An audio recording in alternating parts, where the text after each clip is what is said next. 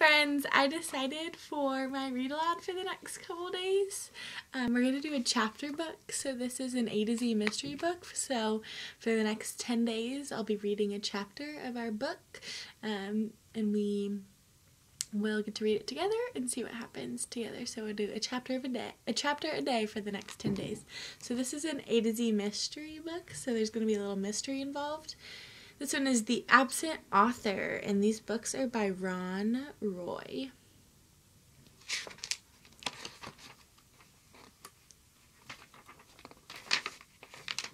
It says, A is for absent. Come on, Dink dragged his friends down the street to the book nook.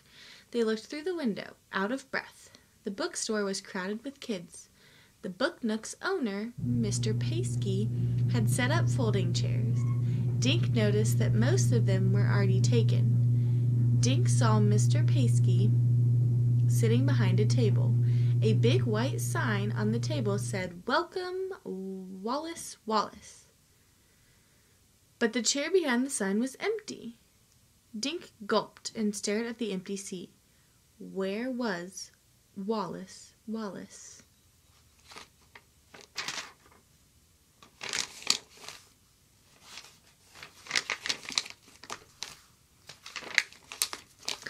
Chapter 1. Please, Josh, Dink said, if you come with me today, I'll owe you one. Just name it. Anything. Dink's full name was Donald David Duncan, but no one in Green Lawn ever called him that, except his mother when she meant business. Josh Pinto grinned at his best friend.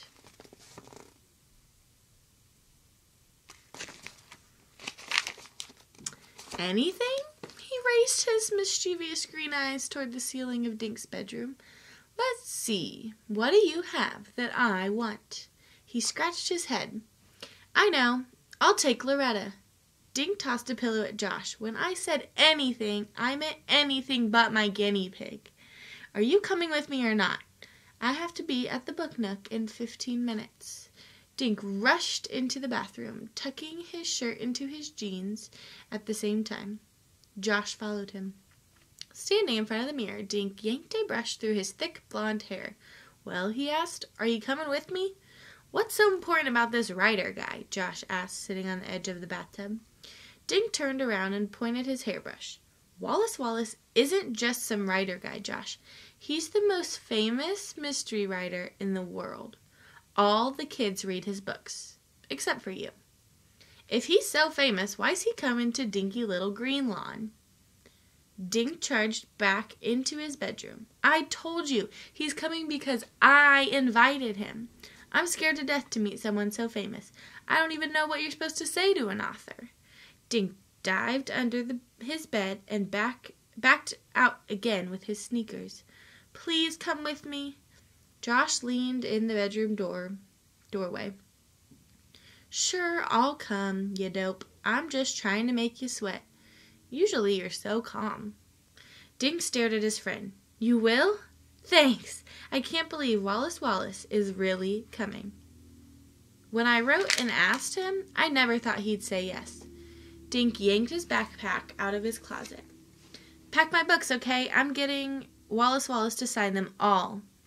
Josh began pulling Wallace Wallace books off Dink's shelf. Geez, how many does he have? Every one he's written. Dink sat on the floor to tie his sneakers.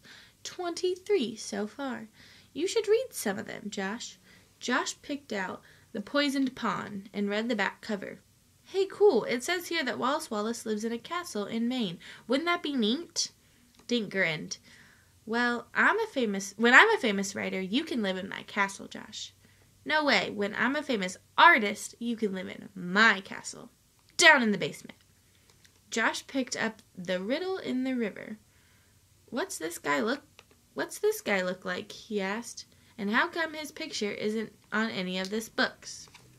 I wondered about that too, Dink said. I sent him one of my school pictures and asked for one of him, but when I got a letter, there was no picture. He finished tying his laces. Maybe Wallace Wallace just doesn't like having pictures taken. Josh squeezed all 23 books into Dink's pack. He grinned at Dink. Or maybe he's just too ugly. Dink laughed. Gee, Josh, you're ugly, and you love having your picture taken. Ha ha. Josh packed up his drawing pad.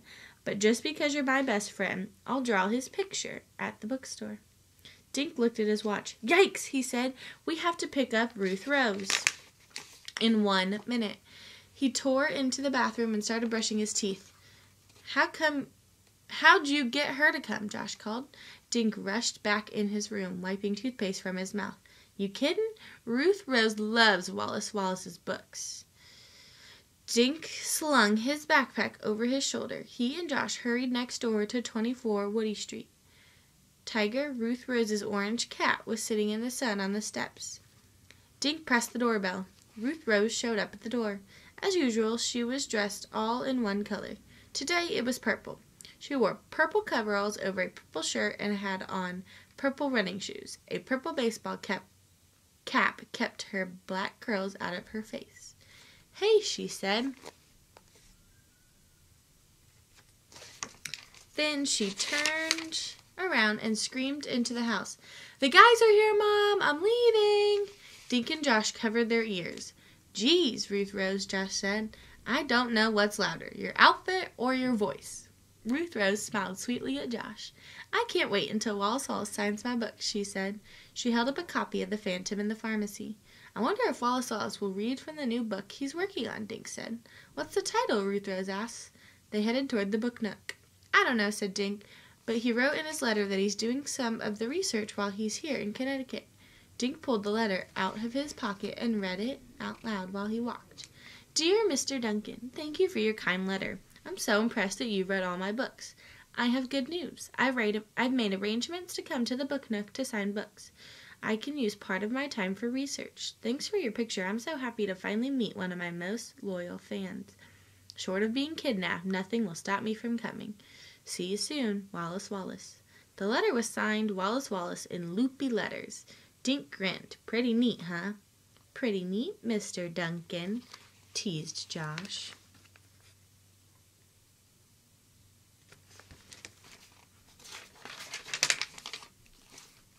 You should have that letter framed, Ruth Rose said. Great idea, Dink said. They passed Howard's barber shop. Howard waved through his window as they hurried by. Come on, Dink urged as he dragged his friends down the street to the book nook. They looked through the window, out of breath. The bookstore was crowded with kids. The book nook's owner, Mr. Paskey, had set up folding chairs. Dink noticed that most of them were already taken. Dink saw Mr. Paskey sitting behind a table. A big white sign on the table said, Welcome, Wallace Wallace. But the chair behind the sign was empty. Dink gulped and stared at the empty seat. Where was Wallace Wallace? And that's the end of chapter 1, so we'll have to see what happens in chapter 2 tomorrow.